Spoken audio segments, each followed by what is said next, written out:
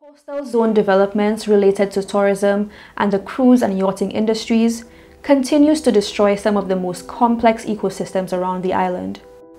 This has affected mangroves, forests, seagrasses, and coral reefs, all of which lay the foundation for marine biodiversity.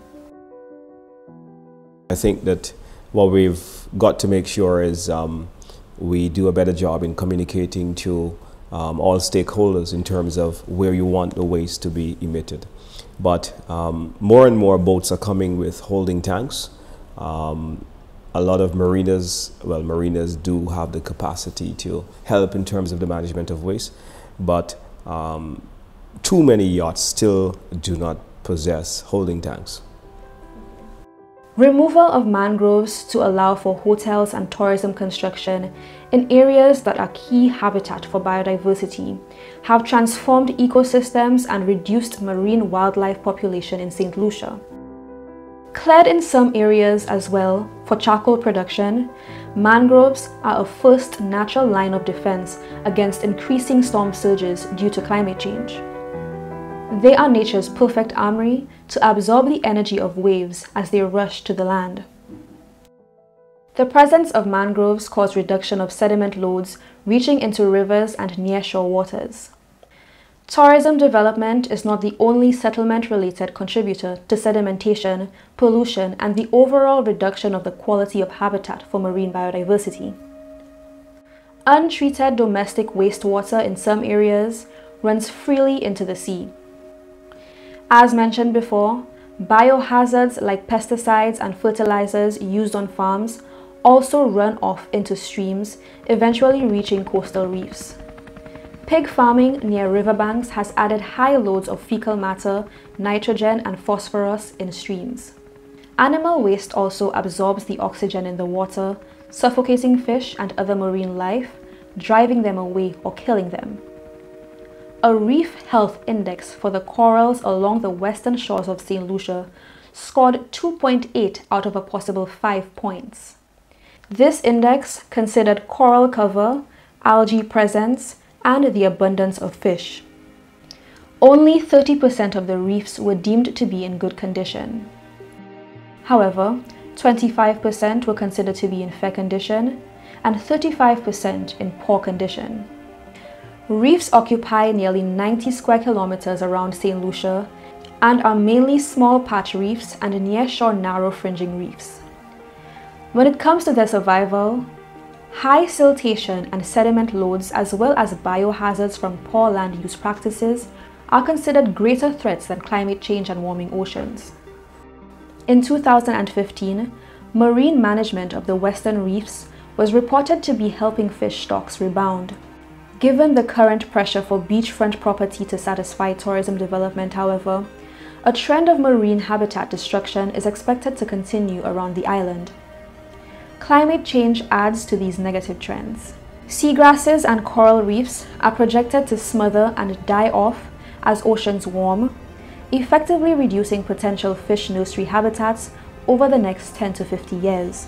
Climate change impacts on coastal marine biodiversity include coral bleaching, disease and death from rising ocean temperatures, reduction of growth in corals and other calcifying animals due to ocean acidification, destruction of corals and coastlines due to higher intensity and frequency of storm surges, and a reduction of light in seagrass beds and coral reefs due to rising sea levels.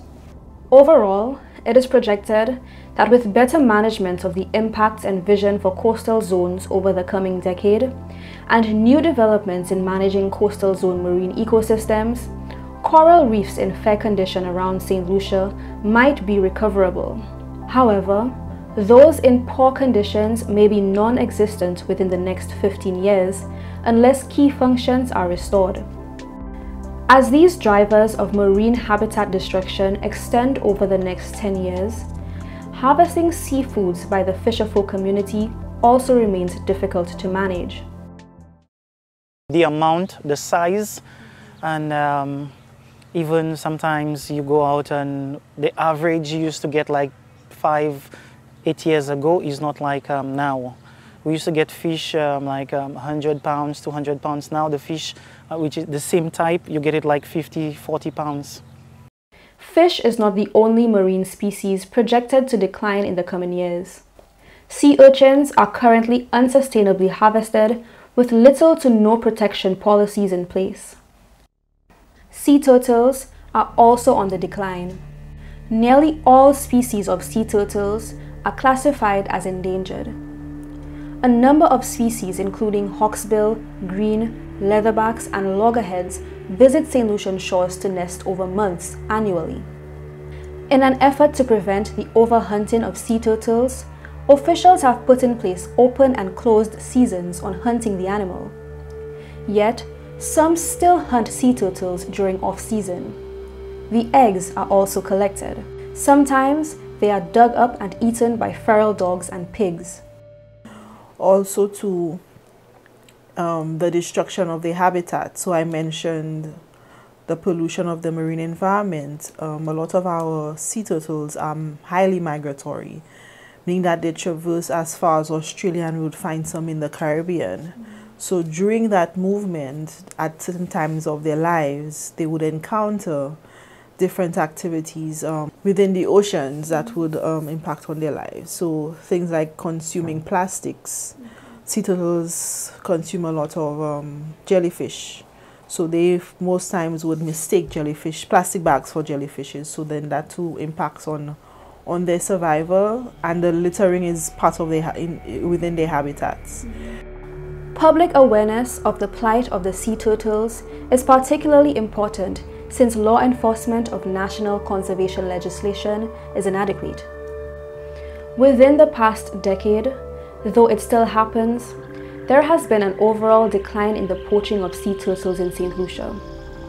However, habitat loss due to higher wave energy leading to beach erosion due to climate change and construction of hotels and accompanying structures on local beaches is now considered sea turtles' greatest threat. Because of these factors, sea turtles may become a rare sight in St. Lucia within the next 20 years. Like hunting of sea turtles and marine habitat loss, unsustainable fishing practices have led to declines in a variety of fish species. Since the 1980s, species such as dolphin fish and tuna were heavily fished, while declines were observed in other species such as wahoo and flying fish. Snapper, conch, and shark landings remained relatively steady during the 35-year period. Proposed expansion of marine managed areas with no-take zones may help improve fish stock over time in St. Lucia. However, due to lack of enforcement at many of these protected areas and the need to earn a livelihood by fisher folks, it would be more accurate to forecast a decline in the local fishing sector. With continued absence of fish stock assessments and perpetual poor fishing practices, the fate of artisanal fishing in St. Lucia could be similar to that of nesting sea turtles in the next 20 years. That is, it could be a rare sight. There are plans and revision of plans for conserving biodiversity in St. Lucia. But will sufficient action be taken in time to avoid the worst possible scenarios of the future? The current absence of sufficient action at the scale of the entire island on biodiversity conservation is an indicator that St. Lucia is not keeping up with changes in the land and sea that are rendering them inadequate to support life. Usually, the animals disappear as plant variety decline. After this, unless a community has the economic, political, and/or military means to extract resources from alternative means, those who cannot afford the basics of a comfortable life seek to migrate. This leads to a scenario where St. Lucians become refugees due to environmental and social collapse. This can happen in less than 50 years with current trends. It brings us to the aggregate effects of climate change, land degradation, and loss of biodiversity on the island.